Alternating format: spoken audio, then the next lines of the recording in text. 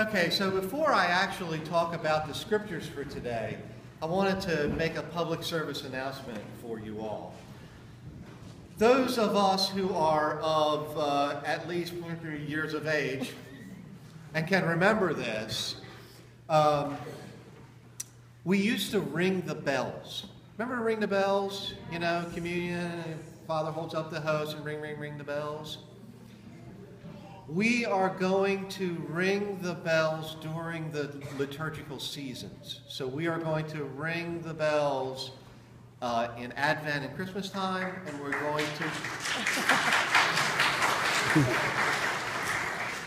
to ring the bells during Lent and Easter time. So those times of the year we will, the ordinary time we will not. All right? So, today's scripture passages are all tied together. Most of the time it's just the first reading and the third reading, you know, the reading from the Old Testament and the Gospel that echo each other. But in this particular case, all of them, Daniel, Hebrews, and the Gospel, all echo each other. And they all echo each other in one particular way. The way is that they bring something to the table about the subject of today, which is the second coming of Christ. That's what all these readings are about. That's what they relate to. They relate to the second coming of Christ. And so, you know, our job here is to break open what that really means. Okay? To break open what it really means. And one of the ways I'll do it is to tell you a little story. Back in 2001, there was a preacher. His name was Harold Camping. And in 2001, Pastor Camping, I don't know how he did it, he believed that he had calculated the exact date of the rapture and of the judgment. And he said that it would occur on May 21, 2011. That was the day of the judgment. Who remembers this? Anybody remember? Yeah, we remember this, right? Okay. And when May 21 came and went, and unfortunately for Pastor Camping, we didn't see the rapture or the judgment, he said, you know what? May 21 was just the spiritual rapture and judgment. The real rapture, the real judgment, was going to occur on October 21, 2011.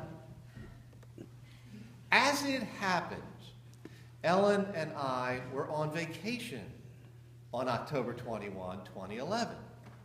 And so we were sitting in a hotel room, again, just relaxing at the end of the day. One thing I forgot to tell you is this, and that is that not only did Pastor Camping tell us what date it was, he told us the exact time that the rapture was going to take place. 6 o'clock p.m. Pacific Coast time. Okay, so at 6 p.m. we were going to have the rapture and the judgment. Well, at 6:01 p.m. Pacific Coast time, as we're sitting in a hotel, our phone starts to ring. And we answer the phone, and it's my son, Jeff. And he says, "Thank God you answered the phone. I just got home. There's no one here. There's no one in the parking lot. And I was getting afraid that I had been left behind."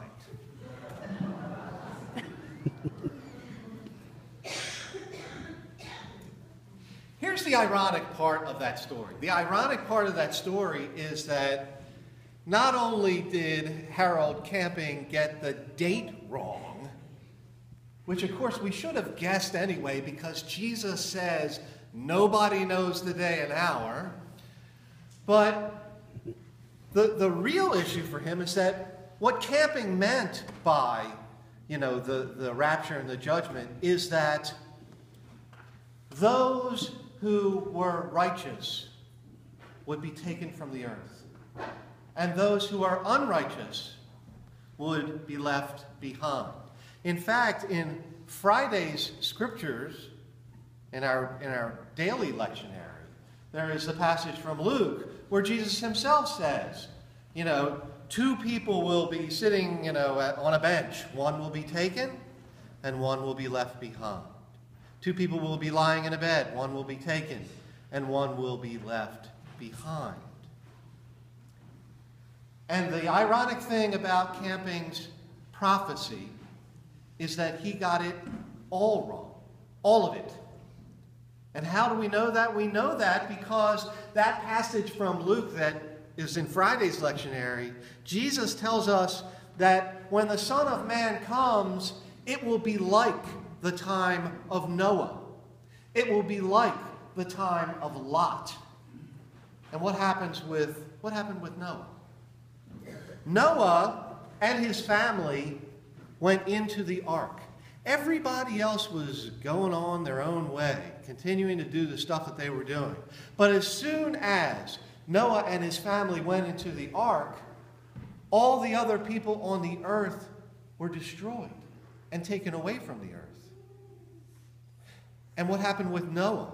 Well, what happened with Noah is that the ark rested on the mountain, and Noah and his family inherited the earth. Same thing with Lot. What is Lot associated with?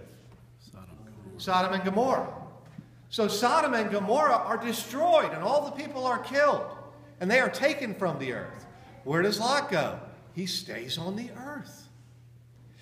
And so the message for us theologically is that Camping and that other guy, what's his name, Lehane, the Left Behind books.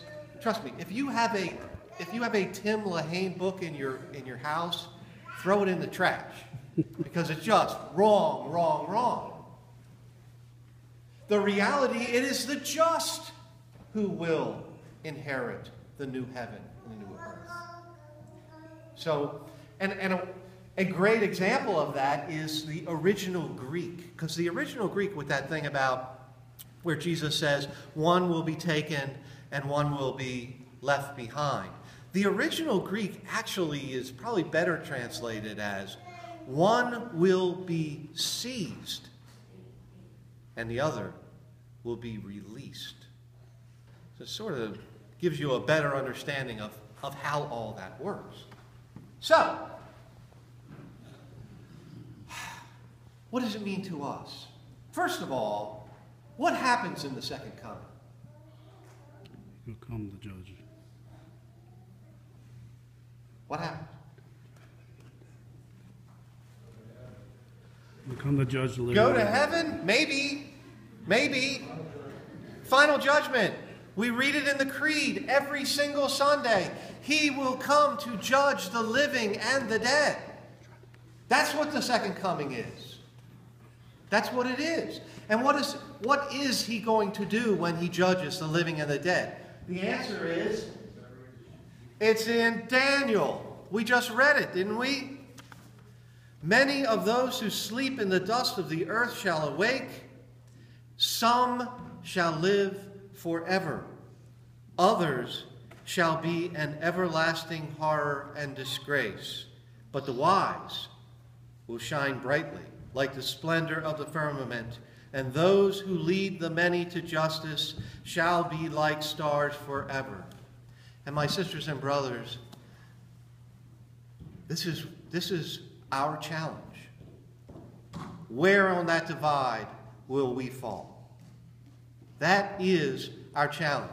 Now, Jesus says all of these things will happen before this generation passes away. And the thing that you need to know about all of the things that Jesus is talking about is he's not talking about baby boomers or Generation X or millennials or anything like that. He's not talking about little tiny pieces of time, 20 years, 30 years, whatever. When the people of Israel talked about generations, what they were talking about was the time from when God made his promise to his people to the time that his promise is fulfilled. It could be a year, it could be 10 years, it could be 10,000 years. So Jesus is talking about a different kind of time frame. Okay? So, in our passage from Hebrews, the second reading, there is this statement that the priests make sacrifice, but the sacrifice they make will never take away sin. How are we to understand that?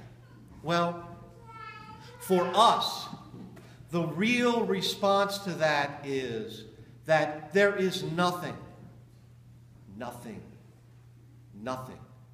that we can do. There are no actions that we can take. There are no works that we can do. There is nothing that will justify us before God, that will take away our sin, other than the sacrifice of Christ.